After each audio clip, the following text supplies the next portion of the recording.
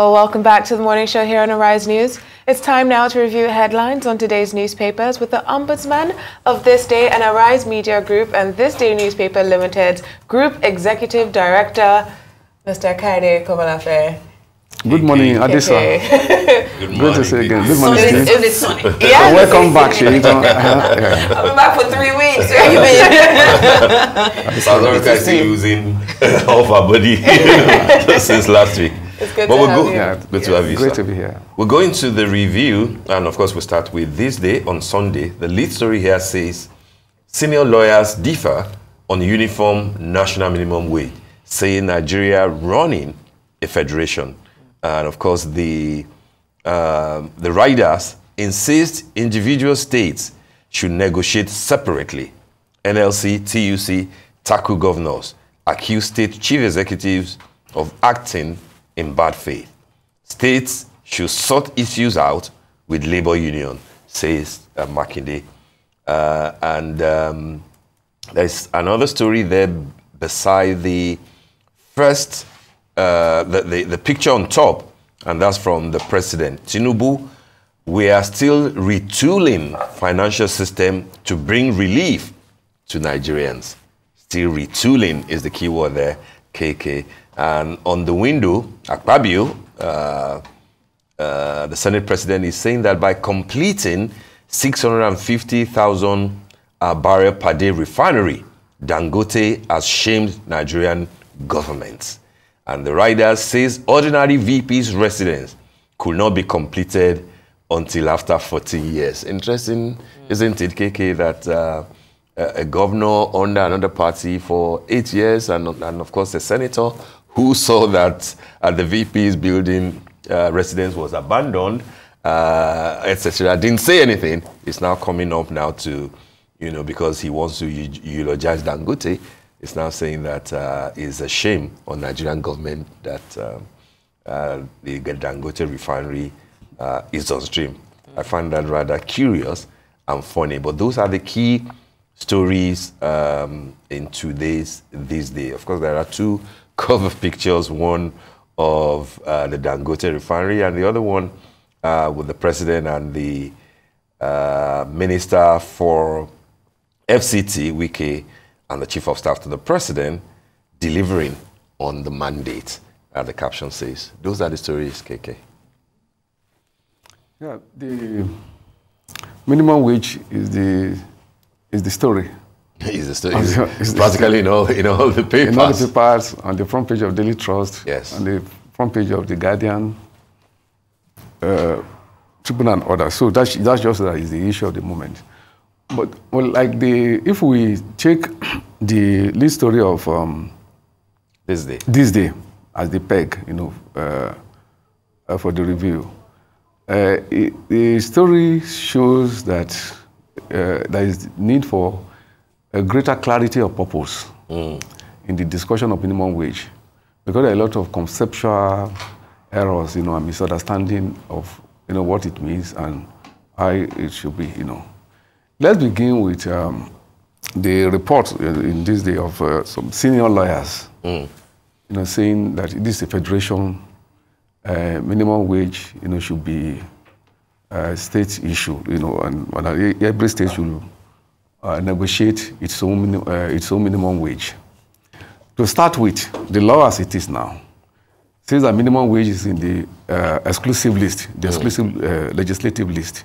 So until you amend the constitution and you change it, that is the position. It's still a federal issue. It's the federal government that can legislate on minimum wage. That is what the law is, without prejudice to the right, or the opinion of anybody who thinks otherwise.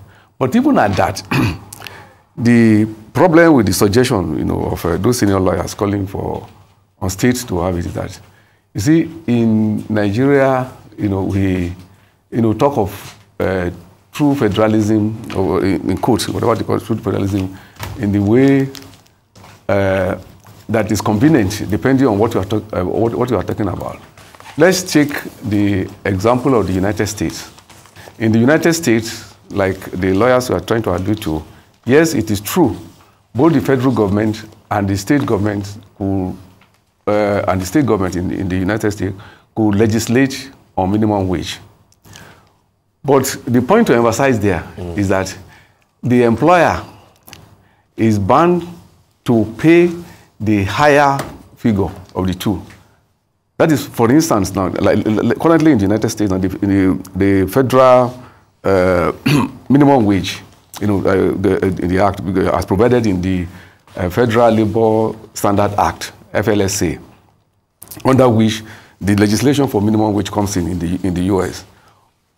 In the current position, $7.25 is the minimum wage per hour according to the federal law.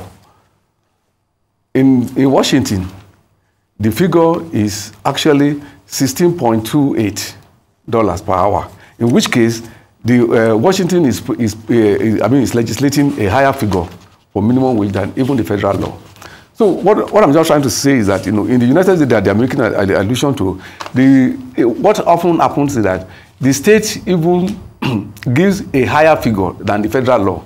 But where in Nigeria the intention is that if you say each state should legislate on it, now that you're having 30,000 minimum wage and which you say that it should be reviewed, then perhaps the intention is that if a state decides that it cannot even pay 30,000, that it wants to pay, it wants to put it at 20,000 or even 10,000, because we are in a federation, it should be permitted. But I'm saying that is not the intention. That in states where both the federal government and the state government legislate, the employer is bound to pay the higher one.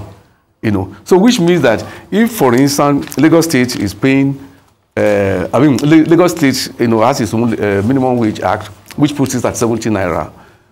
And maybe after this negotiation, the federal government puts it at 90 naira.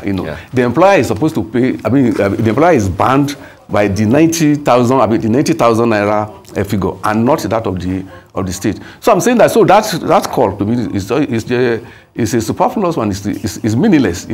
Because I'm saying that there is a conceptual error. The purpose of minimum wage act really is to protect the vulnerable. It's supposed to be a social protection instrument, because in reality, which brings me to the second error in the whole thing, which is in which case you blame both the federal government and labor, and maybe excuse the employer to some extent. The negotiation and the promulgation of the minimum wage act is supposed to be a noiseless issue. All this noise is unnecessary because there's a statutory body, the National Wages and Salary Reviews Commission, which is a standing agency, it's a standing body, and it is tripartite, according to the International Labour Organization's Convention, in which we have government, labor, and private employers.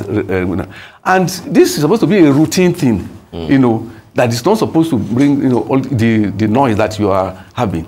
And in reality, which credible corporate organization in Nigeria, the big ones, big brands, is talking of paying 30,000 or 60,000 or whatever. So what I'm doing that it's not even applicable, to most of the companies. So this idea, this bugbear, that if you pay it, companies will close down or whatever. Let me not advertise. But most of the big companies that we're having, in which one, whether in the telecom sector, whether in the oil sector, whether in the bank, who is paying 30,000? Who is paying 60,000? Even if you put it at 100,000, in most of these companies, what the least workers what they are paying there is far from that. So what I'm saying is that in terms of concept, the idea, whatever figure is arrived at, is for the most vulnerable. It's not something that is applicable. Absolutely. And then when you now say that it will discourage investment, industries will close down. The provision is there that if you are employing fewer than 25 workers. The exceptions in the you're not supposed to pay. Exactly. And when you look at the structure of the economy, these are the organizations that are in the majority. Yes. That are not covered. In fact, in the initial law, I remember in the 1981 National Minimum Wage Act, it was even put at 50. Labor even had to negotiate over the years that that it is too elastic, that you should reduce it to 25. So in most cases, the noise that is being generated, most of the organizations are not even affected by it. That's true. But you discover that our bourgeois economists, they open the inflation page of their textbook. Whenever you are talking of wages for workers, should close it. They should close that page. And the thing that people say when labor said, when labor in a negotiation, you give your offer. Okay, there is nothing illegitimate in labor saying that they want to get 60 and 50. Absolutely.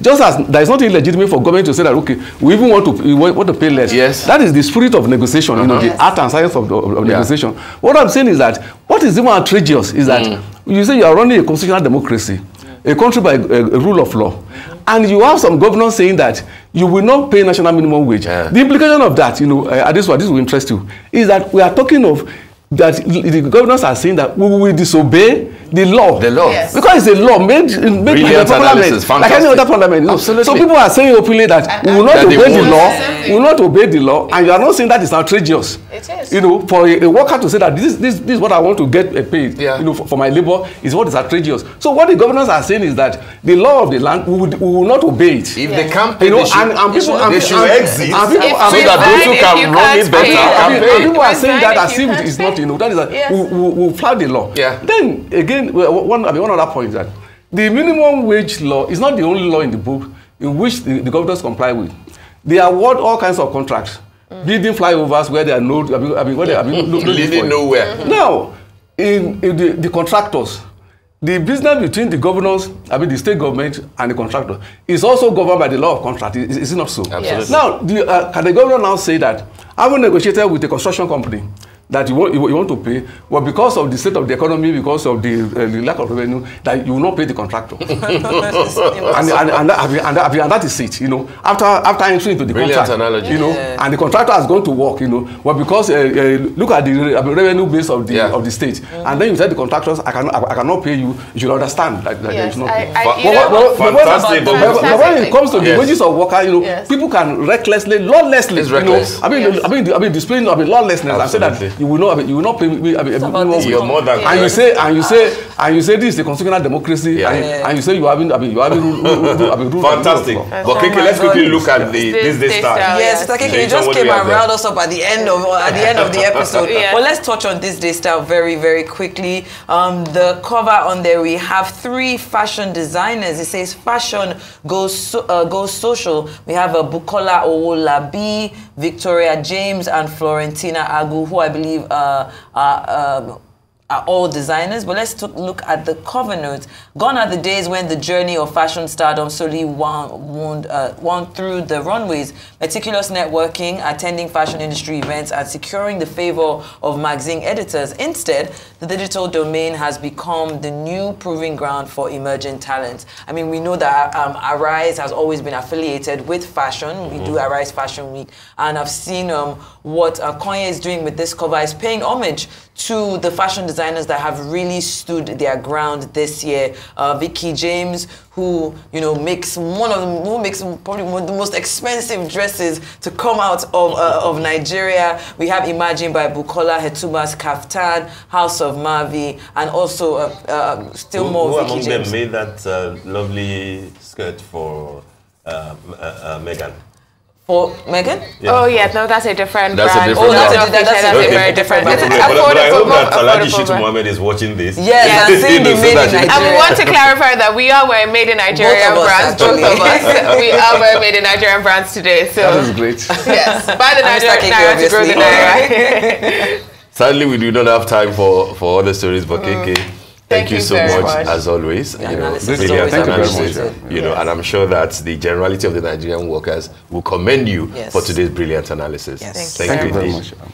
All right, that brings us to the end of the morning show today. Thank you for watching, and do stay safe. I'm Steve Ayoride. Well, thank you for sticking with us. I'm Adesua Giwa Osage.